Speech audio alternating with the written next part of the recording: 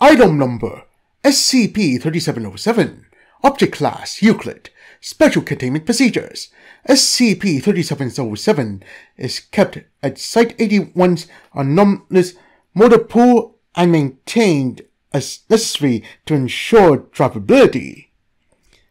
Description: SCP-3707 is a 2002 Toyota Camry with Minnesota plates.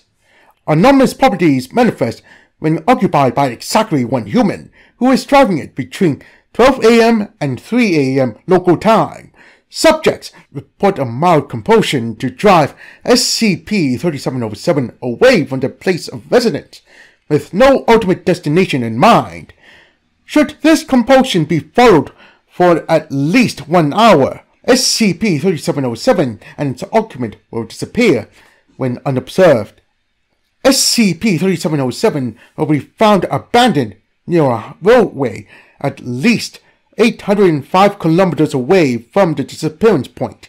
No subject has ever been recovered.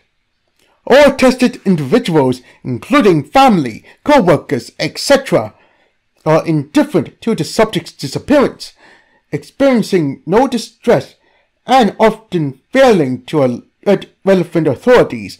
Individuals affected this way will report that they respect the subject's decision, though they are unable or unwilling to elaborate further. Within 1 week, the subject's role in groups, organizations, and interpersonal relationships will be filled with other individuals, with no decrease in overall functionality or well-being.